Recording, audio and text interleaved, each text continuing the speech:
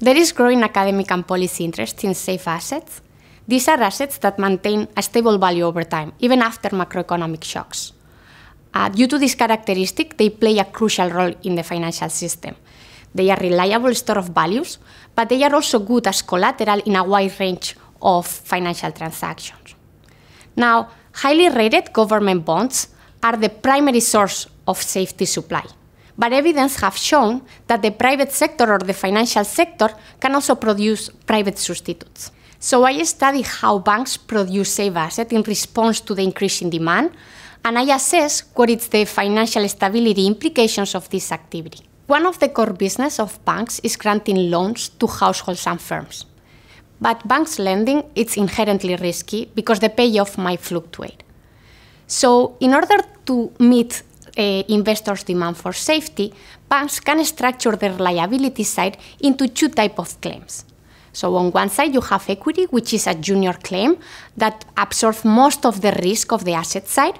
So if the loan portfolio underperforms, equity holders would be bearing most of the losses. On the other hand, we have debt, that it's a senior claim, and it's backed by the safe payoff of the loan portfolio. When banks hold enough equity in their liability side to absorb potential losses most of the times, the debt can be made safe, and therefore it can cater to the demand for safety. Now, the safe payoffs of the loan portfolio might not be enough to meet the demand when this demand is high, so they have to find ways in which they make their asset side safer. And one way in which they can make this asset side safer is through diversification.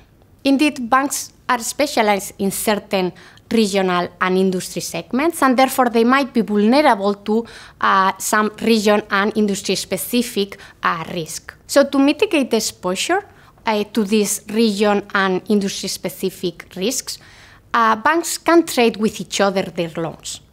So in particular, they can sell a fraction of their loans. They can pool those loans with the loans of other banks, and therefore they can construct a diversified portfolio. And they can use the senior tranche of this diversified portfolio to issue more debt. This is in essence securitization, although in practice it might be a bit more complex or might involve a more complex financial intermediation. While securitization is useful for loan diversification, it also reduces the quality of the loans. Why? Well, actually banks, when they grant loans, and if they are planning to sell them off, they have less incentive to screen their borrowers. And therefore, they end up lending to riskier borrowers, which might undermine financial stability and also the real activity. So in addition, the quality of the loans also affect the amount of debt that banks can issue. In fact, the higher it's the overall quality of the loans in the economy, the higher it's going to be the safe payoffs of the diversified portfolio. And therefore, banks are going to be able to issue more safe debt.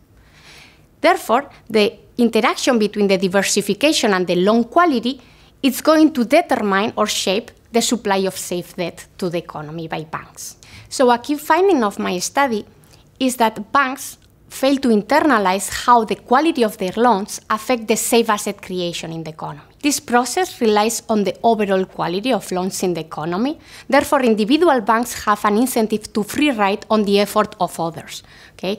As long as the others create high-quality loans, they can benefit from higher safe asset payoff from the diversified portfolio, and therefore issue safe debt without actually bearing the full costs.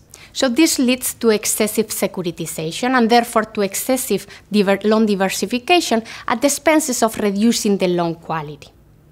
So this inefficiency calls for policy intervention. I then study the effectiveness of different policy tools.